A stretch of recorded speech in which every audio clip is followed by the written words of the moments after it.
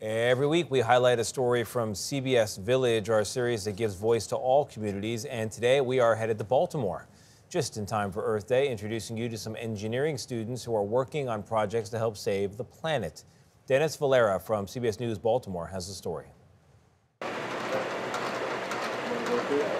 You're looking at a wind turbine built by a group of Mervo engineering students, one of the projects that earned them first, second, and third place, a podium sweep at the regional Kid Wind competition at the University of Maryland in March. I'm just really excited. I'm really happy for everybody, how we all got first, second, and third, and we all get to go to Arizona. The competition tasked teams to build wind turbines, assessing their designs, presentation, and engineering capabilities. For a lot of the team, an interest in engineering started early. It came from a lot of, tinkering, like a lot of inventing, as my parents would say.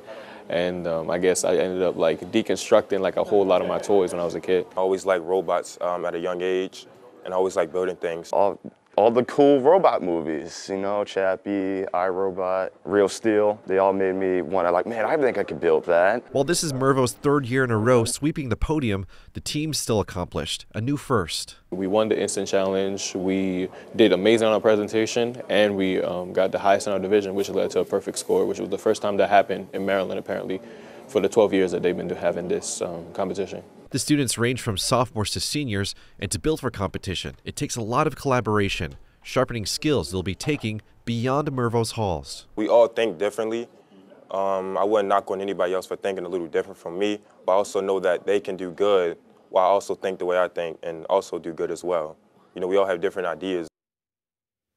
Dennis Valera joins us now. Dennis, so glad to have you here. Diversity of thought there. It's a great point at the end. I'm curious, ahead of this, Phoenix, Arizona, May 18th is when the competition begins. What are the kids doing to get ready for it?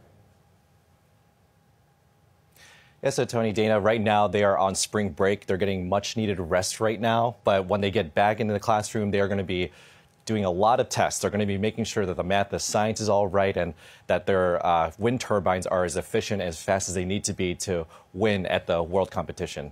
Oh, we certainly wish them a lot of luck and a great story. We appreciate you bringing it to us. Dennis, thank you.